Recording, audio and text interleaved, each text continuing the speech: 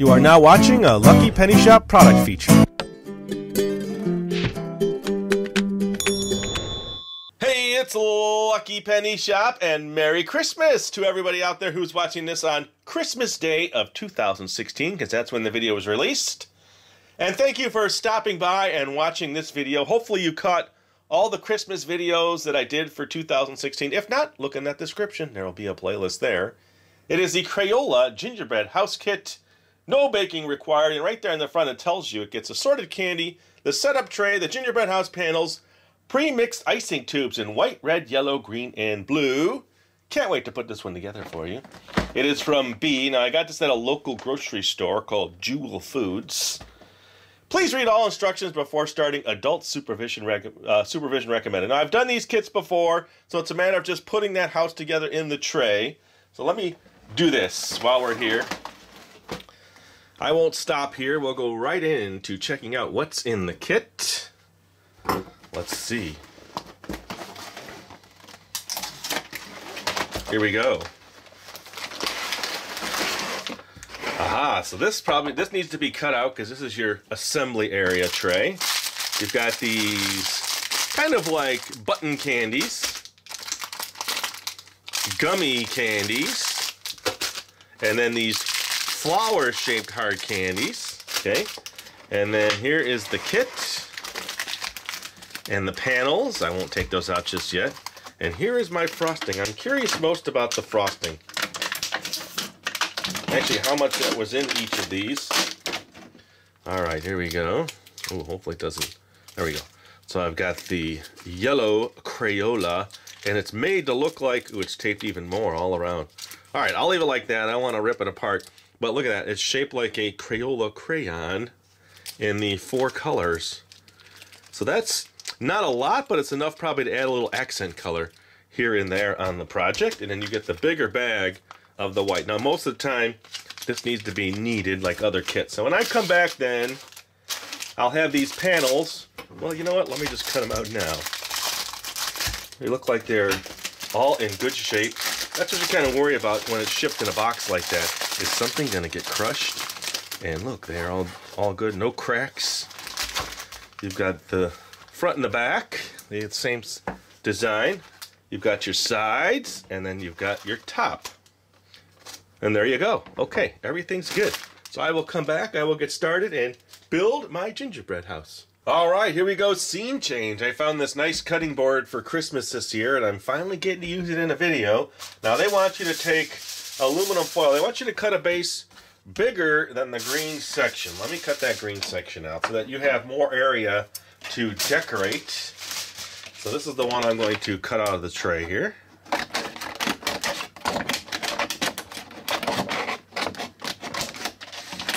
Now you need room around the edges so that you can build your house. Okay, so a little bit bigger than that. So you got a little more room for decorating. That's done. And then cover this in aluminum foil so that you have an area to put your frosting on. You don't want to put it on cardboard. And then that's your whole setup. That's all you really need to do. There you go. And then this goes on this, and then it is time to start making the gingerbread house. So now I have, as you see, my colors up here, and then I have the candies that I'll be using. Just kind of getting all prepped and ready here. Very nice and colorful. I'll show you those a little bit closer in a little bit. And then the coin-looking drops. I'm trying to think of what that candy reminds me of. It reminds me of something.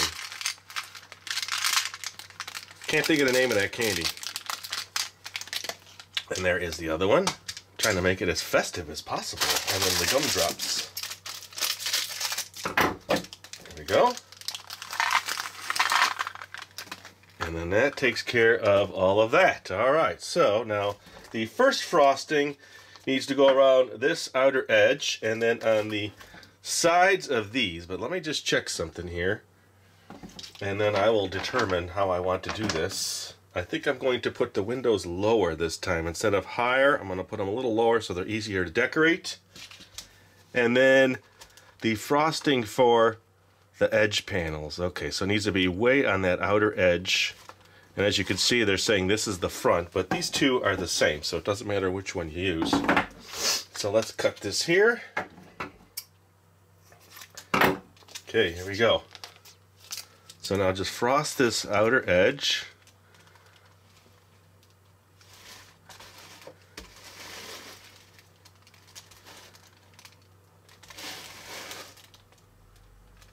Okay. Here, I'll just turn this. There we are. That is step one. And then step two is now doing the back side of these panels here down each edge. So as you know, if you've done these before, you'll have to wait for this to dry. So it's kind of, you have to do it in stages. Let it dry before you actually get to the final decorating.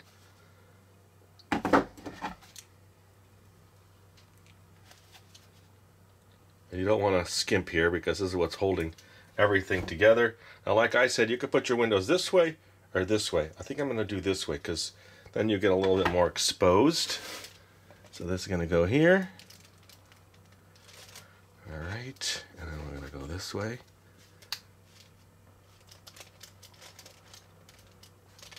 Squish it in. Seems to be holding pretty good. And then the last one. So before I do the top on this, I'm going to squish this all together a little bit better, get it all locked in real nice, come back, let it dry, and then I will put the top on. Alright, everything is dried pretty good, and I went around and spread it around some of the corners and the edges. So now it is time for the top section. So let me just get this on here. That's a nice quantity. That should goop right through. So you do that edge and that edge, and then slide that top on. Now I kind of push some around this edge to hold this a little bit better in place, and then you can use some cups to hold the top once you get that set. Alright, so I want the little loops going down, and you can come back and put a bead down the center. Okay, so I just need to get some cups to hold it, which I will do. I'll probably do this too, maybe not. Maybe I'll leave that. The little extra kind of adds a little effect there. Okay, let's just spin it around. Seems to be holding okay on its own, so I'm just going to leave it like that. When this dries, then I will come back and then start decorating. Alright, here we go. Take a look. It's not totally dry, but it's at about 15 minutes before you can decorate, and it seems to be holding up pretty good. And total dry time was 3 to 4 hours. I got my candy set, my color set. I noticed these colors had a little ripping tab there, but then thought, ooh, I don't want to rip it right there. So I'll be careful when I cut the tip of my Crayola crayon in blue. Let's see. I thought I'd get the top center. That's kind of what I normally do, is get that. That's done first. But then I thought, maybe instead of putting pieces on it, and I might check in and out here just as I progress. Maybe I put some color on it and see if I can dab some blue. I'm just going to try it. Okay, so I was kneading this one a little bit. Let's see how thin it is. Here we go. And then I noticed they don't even show it on the box being used. Did you notice that? I didn't see any of the coloring. I'll show you one more time. Maybe you see it. I just see white. Oh, right here. Maybe a little bit in the decorating in the front. Oh, I must have missed that. All right, so that's what I'll probably do, is something like that. But now, in between my blue, I'll squeeze in some of these.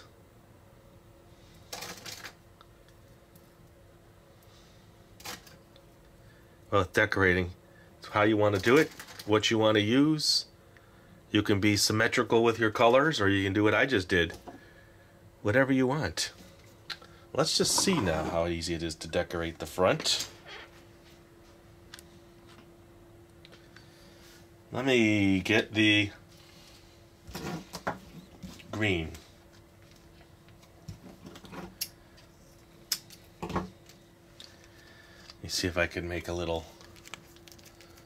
green line. Here we go. I don't think it's going to be easy.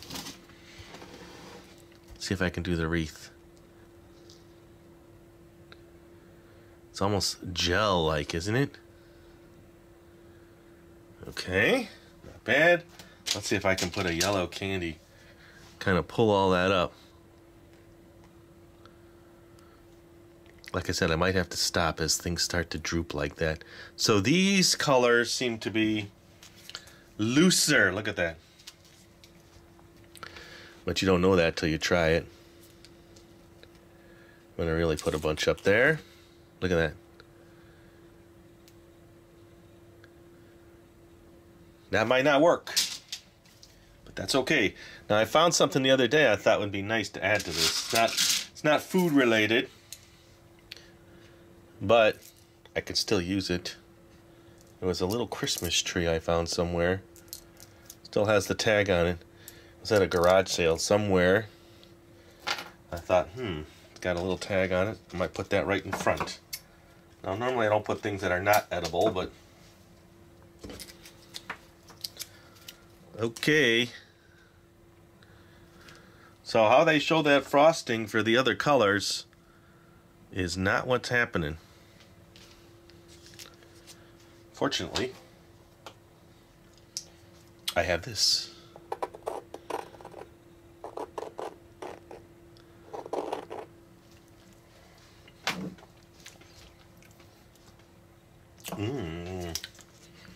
We'll cover this up with this. Okay. And we'll put a flat one right there. It seems to hold up. The white seems to hold up better than those other colors. So I'm just going to put a bunch around the front here. Now the way I cut this bag was thick. I'm going to use it anyway. They should give you 2 bags. One that you use just to decorate with, and the other one you use to put on your decoration so you can make a thinner line. Or just switch out the bag, I guess. Put it in another bag. Okay, seems to be holding up all right. Now in the past I've done all kinds of things on the top, but I'm going to keep it simple today. In fact, I'm going to try to save this bag and cut another corner thinner. And I'll do that right now. There we go. So now I've cut a second corner just to see if I could outline this a little bit nicer.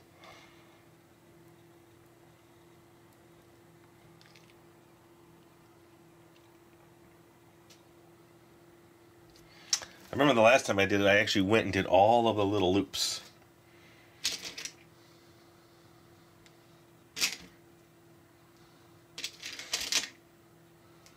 As you can tell, I'm not following any color scheme.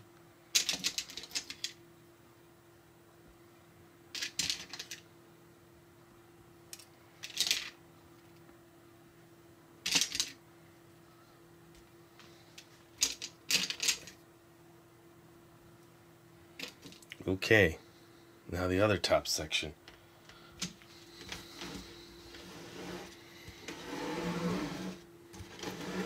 Let me turn this the right way, and then let me turn this way. There you go. I'm going to use those other colors though. I'm going to use them right now. So if they drip down, it's okay.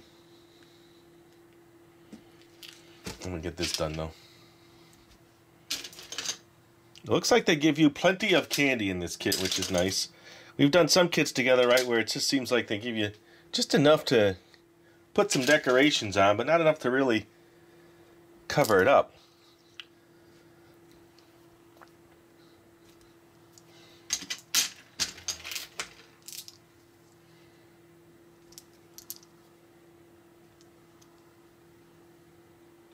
Okay. Now, just so we can see what's going on here.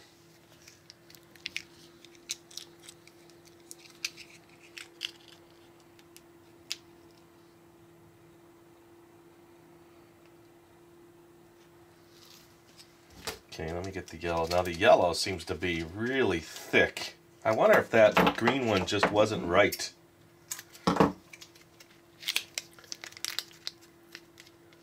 Look at this one now. This one seems to be, see how thick that one is? That one's more like the white.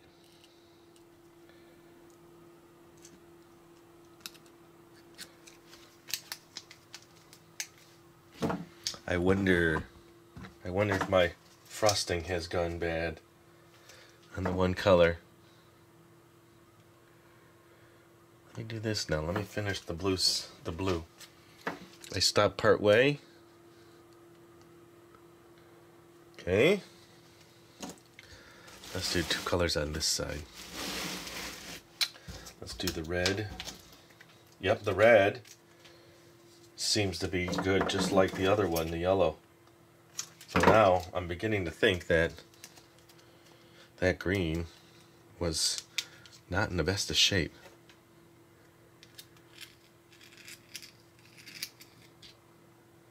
That's the way it should have been. I'll put some more on just to verify, but yeah, look how loose this one is. It's almost like a gel. So I can't use that one. I could, but it's gonna just melt everywhere. Let's do this one.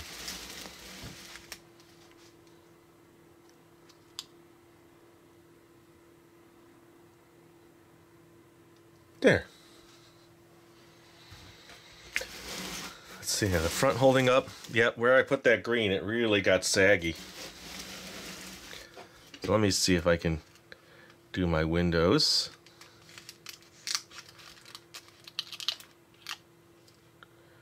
That's nice. Okay.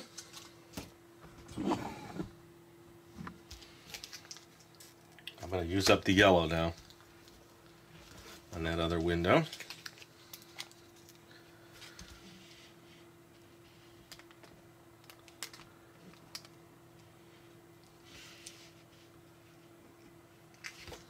It's almost out.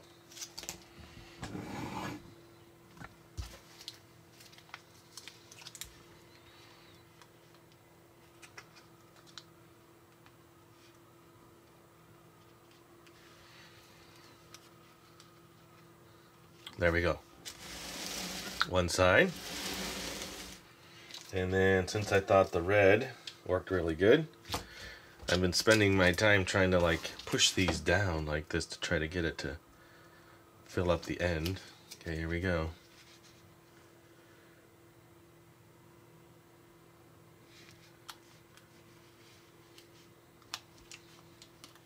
Doesn't want to stick all the time.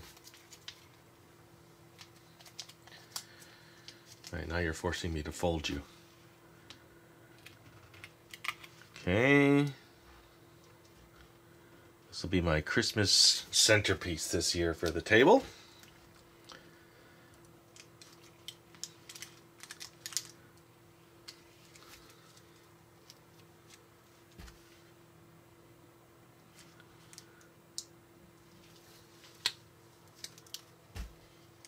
Well, now you can kind of get an idea how much of the colors there are. All right. I do have more candy, so let's do this.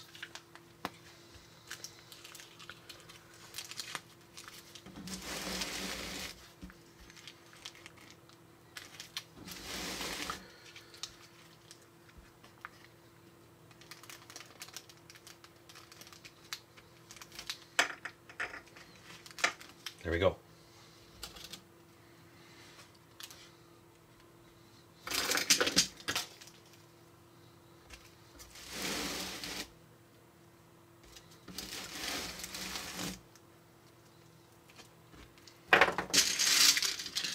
Moving right along, starting to take shape.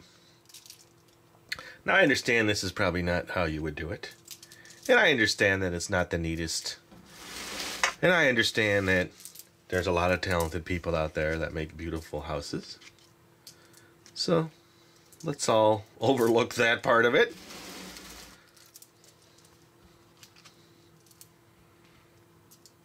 But it's my creation. Remember, be happy with what you create. There you go. You move up. Wonder if we can use up the blue now to kind of cover up my initial error with that strange green. The blue even seems a little saggy. I'm just going to try to outline the top of this.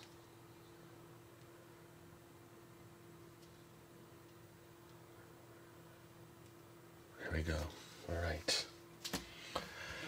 Okay, I am cleaning up, coming back. I'll show you what I have left over in regards to candy, and then I will wrap it up. All right, there we go.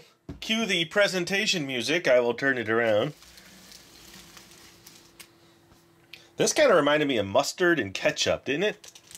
Just the way it looks and came out, the color. I did not do the back, but you at least see what I did do. And you could do the edging and all that, but I think you'd have to ration out your frosting or make more, because there just never seems to be enough of that. And there is my house. Now, as far as candy, look what I have left on these. These, quite a few of those. I can add more. And then 6 of these, so not a bunch left over. In regards to the frosting, this is pretty much all used up. And then these, you kind of saw, I used up the yellow, used up the red, so I got a little bit of blue and most of the green just because it wasn't working right. And I've got coloring on my fingers. So I will clean that up. But overall, what do you think of the Crayola Gingerbread house kit? I think it's a fun kit. If you can still get it, you know, these last for a while. I bet you the date on there. By 2018. So imagine that. Try to find one on clearance somewhere if you can. And build it. And have fun. And thanks for watching. So again, I hope you had a wonderful Christmas this year. And thanks for supporting the channel. It's really appreciated. And thanks for watching all the videos. And if you get a chance and you got time to relax, grab a snack or grab some of your holiday candy, click that playlist for Christmas the last 3 years, or 4 years, and check out some of those old videos. It really helps the channel. And thanks for watching. Merry Christmas. Later. If you're looking for the item you just saw in the video, click here. Watch more videos by clicking here.